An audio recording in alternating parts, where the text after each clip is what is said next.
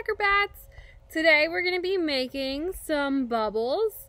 So all you're going to need is some hot water, some dish soap, and then I also put some corn syrup in my mixture and a straw.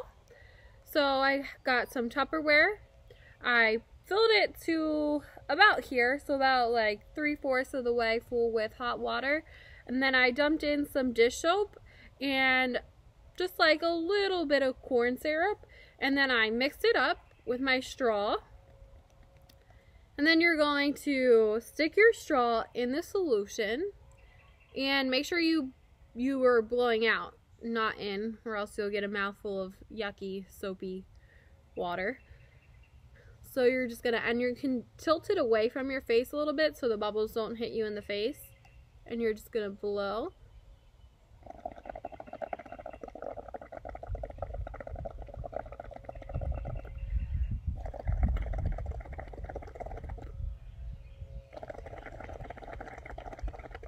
So you make a bunch of bubbles.